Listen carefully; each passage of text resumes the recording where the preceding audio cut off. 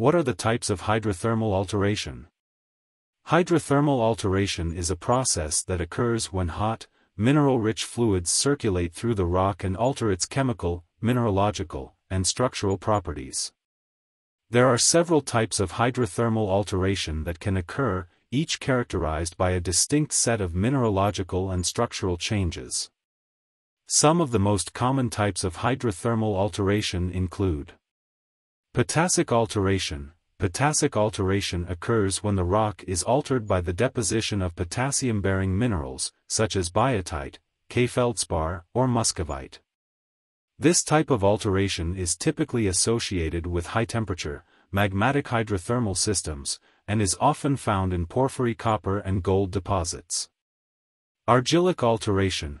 Argillic alteration occurs when the rock is altered by the deposition of clay minerals, such as elite, smectite, or kaolinite.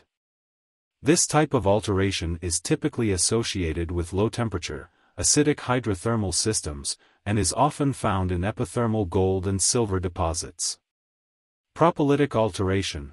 Propylitic alteration occurs when the rock is altered by the deposition of minerals such as chlorite, epidote, and calcite. This type of alteration is typically associated with low-temperature, mineralized hydrothermal systems, and is often found in porphyry copper and gold deposits. Sericitic alteration. Sericitic alteration occurs when the rock is altered by the deposition of the mineral sericite, which is a fine-grained, white mica. This type of alteration is typically associated with intermediate temperature, mineralized hydrothermal systems, and is often found in epithermal gold and silver deposits. Carbonate alteration. Carbonate alteration occurs when the rock is altered by the deposition of carbonate minerals, such as calcite or dolomite.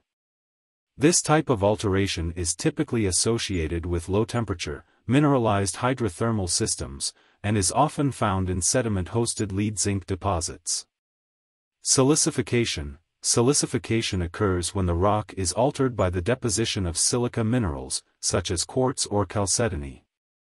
This type of alteration is typically associated with high-temperature, magmatic hydrothermal systems, and is often found in porphyry copper and gold deposits.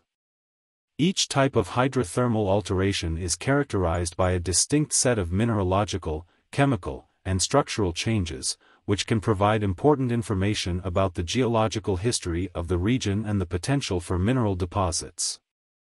By studying the different types of hydrothermal alteration, geologists can gain insights into the conditions that existed during the alteration process, and use this information to identify and assess mineral resources. Please don't forget to subscribe to my channel and turn on notifications.